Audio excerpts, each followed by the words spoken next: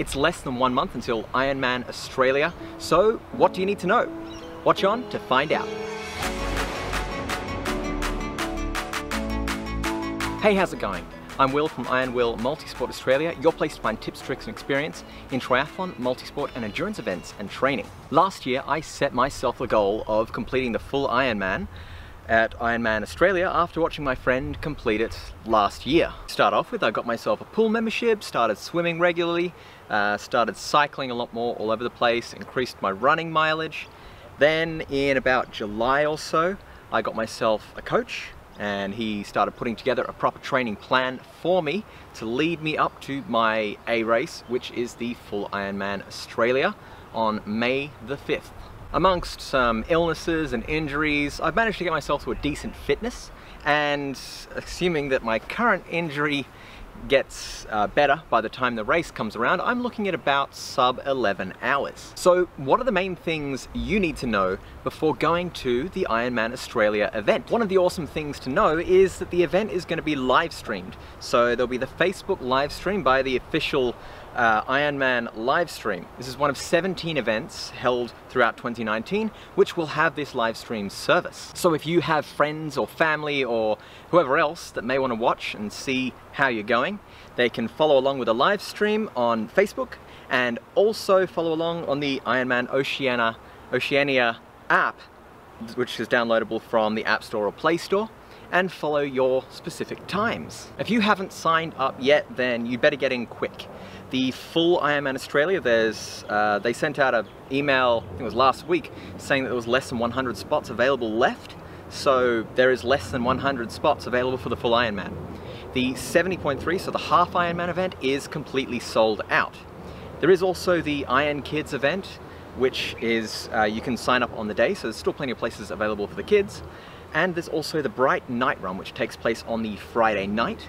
This allows you to just get out, have a bit of fun, relax before the event. Another thing to note is that in line with Ironman Australia trying to be more sustainable, they're not going to be handing out the disposable plastic bags for these special needs bags.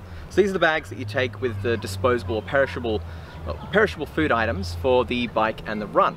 So if you would like items to be brought with you on the bike and the run, these are not your check-in bags, these are the actual special needs bags. If you would like to have those, you'll need to purchase reusable ones. They're about $4 each or $7.50 for two. Or if you want to, you can bring your own special needs bags. They need to fit the appropriate size, so it needs to be 20 centimeters by 20 centimeters by 20 centimeters. If you believe you will be using the on-course nutrition, then now is a great time to get a start on how your body reacts to that supplied on-course nutrition. The gels and energy bars are going to be the Ironman branded energy bars and gels, so see if you can pick up some of those. And the electrolyte supplied on course is going to be the Pure Hydration or Pure Electrolyte Hydration brand. So if you can find some of that, give that a try as well. Make sure that it sits well with your body. As usual, the standard Ironman rules on course will apply. So I'm going to go through a couple of the sort of more major rules that everyone kind of needs to know. But for the full list of rules, go to the Ironman website. I will leave a link to that in the description box below. So in all likelihood, this is going to be a wetsuit swim. So wetsuits will be optional. So make sure that if you want to have a wetsuit, make sure you bring that wetsuit with you. While on course, you can't use any technology that may be potentially distracting. So if you are caught with this sort of technology, you will be given a penalty. Of course, this means you can use your standard wrist monitors, that sort of thing, for heart rate and just to generally track your progress. But other than that, you cannot use your mobile phone. So you can't make any calls on course. You can't use music, so you can't listen to music, and you can't be blasting music out to other people. That is distracting. And you cannot use any recording devices during the course. So unfortunately for myself, I'm not going to be having any footage from me while doing the full Ironman. If your technology is brought with you, that's not illegal, that's fine to have with you, you just can't use it. So for example, my helmet has bone conduction headphones built in, but as long as I'm not listening to music on it, I will be okay. Another pretty standard rule for triathlon is, especially in Transition 1 and Transition 2, to make sure that your order of operations is correct. So before you take your bike off the rack, you need to have your helmet strapped up. Anytime you are moving with your bike, you need to have your helmet strapped up. This includes when you're coming back for T2. Make sure that you rack your bike first, then unclip your helmet. You do not want to get a penalty. That is not fun. This event, as per usual, is a non-drafting event. So you do need to keep 12 meters behind the person in front of you. And if someone passes you, then you need to drop back 12 meters behind them before you can potentially overtake them. If you are overtaking, you can take up to 25 seconds, I believe it is, to do that overtake. If you don't overtake within that 25 seconds, you may have a penalty applied to you. And especially for those people coming from overseas, in Australia we keep left unless overtaking. So on the bike course, you will always overtake on the right. You can never overtake on the left. If you do overtake on the left, you may be given a penalty. Another rule is you cannot do any sort of public toilet. If you're caught doing a public toilet stop, then you will be given a penalty. Also, please don't go to the toilet while you're on the bike. When I was doing the Ironman 70.3 Western Sydney, I was passing someone and I saw a lot of fluid coming down their leg. I'm so glad I wasn't behind them, because I would not want to be anywhere behind that. But yeah, please don't go to the toilet on the bike. There are toilets at each of the aid stations. Check-in for the full Ironman Australia can happen anywhere between the 2nd of May and the May the 4th, so Saturday the 4th of May. This of course is International Star Wars Day. May the 4th be with you. So a good idea is to get there a little early and make a little mini holiday out of it, like I am. I'm going to be heading down there on the Wednesday, the 1st of May, and just spending those few days relaxing and acclimatizing to that area. Check-in happens at the Glass House, which is just a couple of hundred meters down the road from the start area towards the town, so away from the water. And you will need photographic ID to check in, so make sure you have your driver's license or maybe a passport, something like that. Also in the few days before the event, so on the Friday and the Saturday morning, there is a practice swim. So you can swim in the course that you're going to be swimming in on the day. And I think this is a great opportunity, especially for myself, to get my wetsuit wet before the race. I haven't used my wetsuit that much recently, so this is a great chance to get it out, get it on me, make sure it's all still okay before race day. On the Saturday, it will be mandatory to check in your race bags. So these are the bags you'll need for Transition 1 and Transition 2. These are the bags that you'll put in your your shoes, so your cycling shoes, your running shoes, whatever socks, whatever nutrition you want to take with you on course, hats, sunglasses, that sort of thing. Also in your run bag, so your T2 bag, you'll need to take your race number, bib thing. That's only mandatory on the running course, so make sure that it is in your running bag. On race day, you will not be able to access these bags.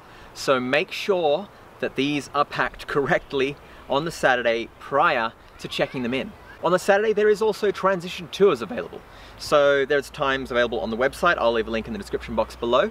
These can be great to make sure that you can figure out exactly where to go on the day in the transition area. So when you come out of the swim, you know exactly where to go. You don't have any sort of hesitation. And when you're coming off the bike, you know exactly where to go and exactly where to exit to go onto the run. On the day, transition will be open from 4:30 AM, so this is your time to check in your bike. And also they will be doing, of course, the mandatory helmet check. So before you go into the transition zone, you need to have your helmet done up, low and tight, and they will check to make sure that it is done up correctly and tight enough before they allow you into the transition zone. On race day, you will also need the tattoos, so the race number and the race category tattoo. So the race number goes on your right bicep, and if you do have a long sleeve triathlon suit, then this will go on your right forearm.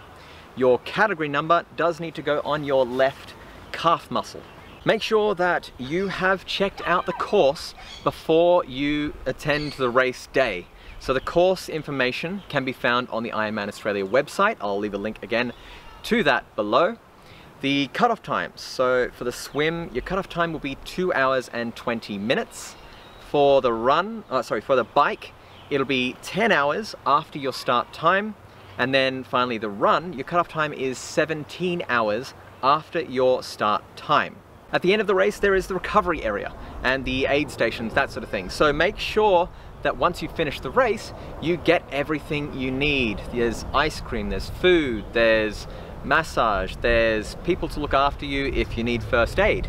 Also, make sure that before you leave the recovery area, before you head out to meet friends and family, that you have picked up your medal, your towel, and your finisher's shirt, because you cannot go back into the finishing recovery area after you've left it. There's a no re-entry policy. The swim start will be from the Westport Park boat ramp. So on the day, this will be pretty obvious where it is because you'll see everyone starting from there. But do pay attention to your wave starting time. Make sure that you start at the correct time. Also, in the swim, you'll be given a swim cap with a particular color. Make sure that you wear your correct swim cap. Mine this year is pearly pink. Also, as I mentioned before, this will most likely be a wetsuit swim. It's wetsuit swim if the temperature, I think it's below 24.5 degrees. And typically for this race, the temperature of the water is below 24.5 degrees, so wetsuits are usually optional. The temperature will be determined on race morning, and that will make the determination as to whether or not it is a wetsuit swim. So the swim itself is one lap. You go down the river and then back. It's nice and easy. Just make sure you follow the boys. They will be on your left-hand side. So if you can, also start practicing your breathing on your left-hand side so you can make sure that you can see the boys. The bike is a 2-lap course, so it starts at Port Macquarie, goes all the way down to Laurieton and back, and then back down to Laurieton and back. This makes it the full 180 kilometers. Along the bike there are 5 aid stations, so you'll pass that on the way there and then on the way again. This makes it a total of 10 aid stations that you will pass. Each of these bike aid stations will follow the same format, so it'll be discard, toilet, water, electrolyte, food, and I do mean toilet and then water, not toilet water. Then the reverse, so electrolyte, water, toilet, and then discard. And of course at these aid stations it's completely up to you as to whether or not you take anything. Personally, I'm going to try and have as much with me on the course as possible and use my own nutrition. So mostly at the aid stations I'll just be picking up and dropping off water bottles to fill up my own water bottle on my bike. I'll be using my own electrolyte tablets, my own gels, my own energy bars that I will bring with me. Next up is the run, and the run is a 4-lap course. So you'll be doing the same run 4 times. This means that at the end of each of those laps, you will get a run band. And in order to finish, you need to have all of the colored bands required for that course. If you've missed one, you won't be allowed down the exit chute. During the run, there are 4 aid stations, and at some of these aid stations, you'll be able to visit them twice. And I think at one of them, you can actually visit it 3 times. So, you'll have a total of, I think it's 25 aid stations across the course. At these aid stations, you'll have your usual water, electrolytes, energy drink, maybe some gels, energy bars. There will also be a toilet at each of the aid stations, as far as I know. They'll also have a whole bunch of extra supplies, such as anti-chafe cream, sunscreen, that sort of stuff, if you don't want to be bringing that stuff with you on course and you need to top up. Personally, I'm going to try and use as much as my own stuff during the run, but by that point, I'm going to start running out, so I will be using some of the on-course nutrition, and possibly even topping up with some of the on-course sunscreen, anti-chafe cream if I need it. And definitely I will be using the on-course water, electrolytes, and energy drinks. They also quite often have flat Coca-Cola. I will pick up the cup, and as I've mentioned this in previous videos, I squeeze the top so that it closes the entry a little bit and has a little sort of opening, and I'll use that to sip from to make sure that it doesn't splash all over my face and that I don't lose the whole cup's worth of liquid before I can even get it to my face. If you're still on the course after 5:30 p.m, which a massive amount of people will be, you will need to run with glow sticks. This is so that you're more visible, because that's about the time when the sun starts setting.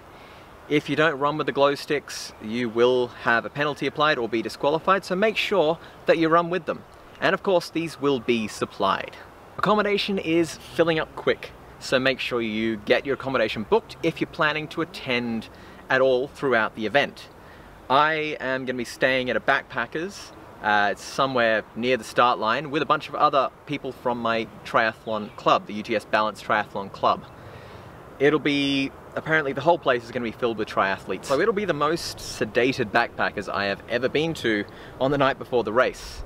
Everyone will be getting a nice and early night. And if you are planning to attend the event, make sure that you take account of the road closures. There will be plenty of road closures happening for this event. Of course, the bike will have road closures, the run will have road closures. So make sure that you check this out. Again, I'll leave a link in the description box below to the Ironman Australia website where they detail these road closures. Now, especially if you are planning on competing in the Ironman Australia, then try and book your accommodation until the Tuesday at the very least, because the presentations, the roll down and the after party happens on the Monday. Of course, people will be finishing all through the night on the Sunday up until, well, 17 hours after their start time. So all the post-event stuff happens on the Monday afternoon. This is, of course, where you can find out whether or not you have made it to the Ironman World Championships, and also to just have a great party with the rest of the triathletes, let your hair down, have a bit of fun, have a couple of drinks, and enjoy yourself.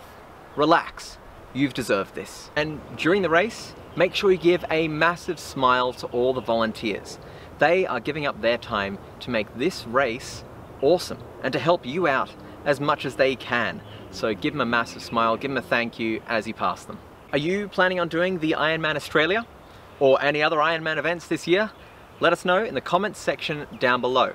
Check out the video of the Ironman 70.3 Western Sydney. I'll leave a link up here. If you want triathlon content every week from here in Australia, then hit that like and subscribe button, and I will see you in the next one. Cheerio.